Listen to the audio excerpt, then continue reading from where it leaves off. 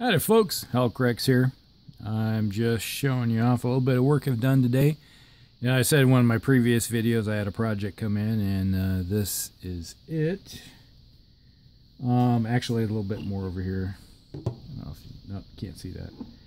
We'll get it in there in a second. What we have here is some more 15 mil buildings, which are the these are the medieval slash, I don't know, they can be pretty recent here. They're still thatch roofed buildings still being, or have been built, or just continually having their thatch replaced. But I guess this could be used anything up to World War II for that matter. What we have here is two of these, and one of these. And I don't know if you can see it very well, but you know, you'd have like, these are like barns, some type of storage building that has a thatch roof. You know, it's open to the air in the top, and you just have some type of blanket or cloth or something going across the door. And it's been whitewashed, but it's faded away here and there. And here's a second one that's kind of similar, a little bit more weathering on top of it. So it's a little bit, there's a slight changes in it. You can see this has a little bit more weathered look to the thatching, so it's a little bit older. It's been sitting up there, because when you look at thatch, it's, as long as it's been up there, when it's fresh, it's nice brown kind of colored, and when it gets older, it starts turning gray and dingy and starts moldy, and you know, eventually you're going to have to change it. Here's another barn. It's got a little bit of plaster on the side here, like you'd have what do they call it, wattle or something like that, where you have the poles coming down and you weave your sticks in between, and you put mud on it. And you got the open here, and you can see it's weathered. So it's kind of a nice little look to it. And this one's kind of similar, a little more newer whitewash on it. It hasn't worn away in all the spots. You can see it's starting to fade as the weather's taking its toll on it, but just a little bit more cleanup on this one. Yep, I gotta do some down here. Just notice it underneath. Gotta clean that up.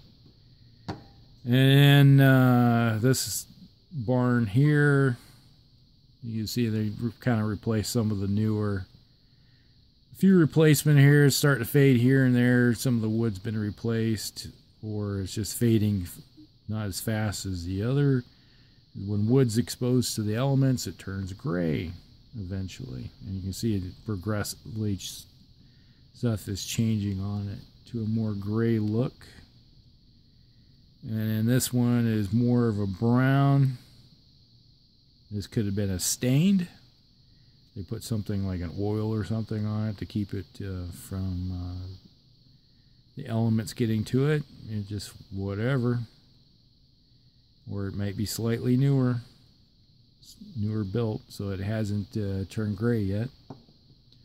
And then you got your basic just one big giant roofed barn, and it's been whitewashed here, and on both sides you can see where the whitewash is coming loose, slowly fading off. All right, let's move these guys out of the way for a second. And we got some more Napoleonics coming in here. I just started working on these guys. It's going to be the whitewash. It's going to be similar to the other one, Napoleonics I did, but these are all plaster. They're not the resin, so these are pretty heavy. If you drop these, it'd shatter. And this one already has a crack in it from something else, so it's been repaired. So that's going to be a little bit of work there. So I just got all the got to do some of the weathering on the green, and I still got to do the roof. So I got the base colors down on this one here. And then this one here is like the manor house. This other one was like a small little cottage house.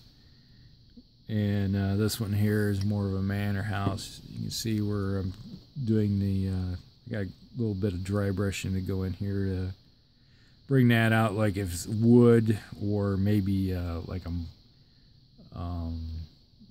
limestone work right there that hasn't been painted over, and this has got the plaster that's coming off. So wherever that here is, I have to go through it, and I'm going to do some dry brushing on it to bring it edging out. I got to brush out all this brickwork here and then finish the roof. And then I got to go in and flock everything along, do some work on that. I probably will get some actual, the heavy duty green, dark green flock and just flock that. Make it look more like a hedge. And then it's got the thatch roof over here, which I have to work on. So that's the current project that I've been working on today, and taking a little break from some other stuff.